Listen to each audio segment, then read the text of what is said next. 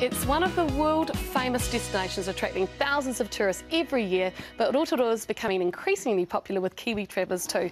Debbie Griffiths has been checking out the family attractions for the school holidays, and good morning, Debbie. Morning, Mel. Yeah, well, you need to see the mud pools and the geysers, of course, but I can also let you into a bit of a secret because all the locals know about Ciabatta Bakery.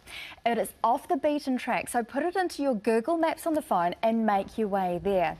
This is where you're going to find artisan bread, amazing coffee, including banoffee coffee, yes they do that, yum. and a paleocino as well, and go-nuts. Can't use the word cronuts, so they're go-nuts there and they are delicious.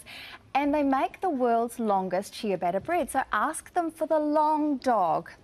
It's Yum. huge, it is long.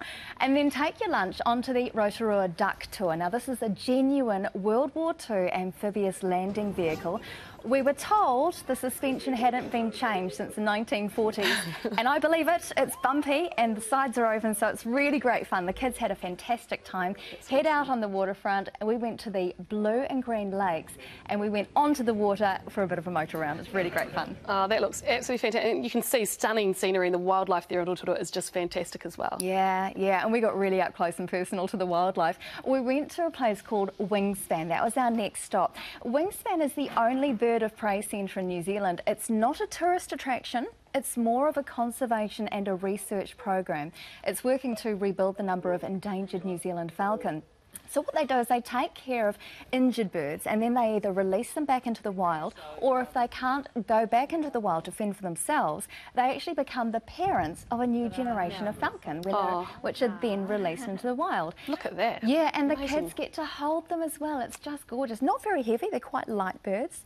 So the kids had a great time And there. they can take care of the rabbit population at the same time. There you go, yeah. And they do train them every day. They use a lure. So they do that every day with the birds, whether there are people there to watch them or not. The falconers at Wingspan are dedicated not just to rehabilitation, but they also actively research and they study the falcons as well. And they really want to help conserve the species. They're really serious concerns that the species may become extinct. Yeah. So any support, any sponsorship will be really welcome. Oh, that's great. And I just love the fact that the kids can actually hold a national icon. Another one's on the new $20 bills, aren't they? Yeah, that's right. The Governor-General was holding one of the Wingspan falcons at the launch of the new money recently. Oh, awesome. Now, I hear you went on a bushwalk with a bit of a difference. Bit of a difference. It was a bit higher. This is Tree Walk. It gives you a bird's eye view of the Californian redwoods in Rotorua. So it just opened before Christmas. It's still quite new. It's a 550-metre walkway suspended from the trees.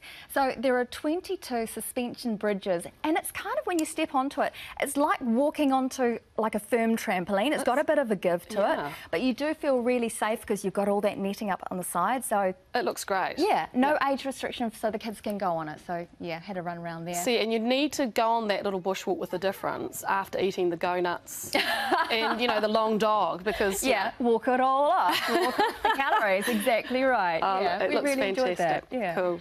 OK, we'll consider us armed with a great tick list of things to do next time we are in Rotorua. Thanks so much, Debbie. We do need to point out to Holly, though, that the rule on the tree walk is no running.